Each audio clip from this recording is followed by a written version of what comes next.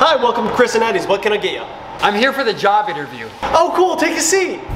Here's my resume. All right, Starbucks. It says you worked there and owned it? Yeah, I actually got a little tired of working there, so I just decided to buy the company.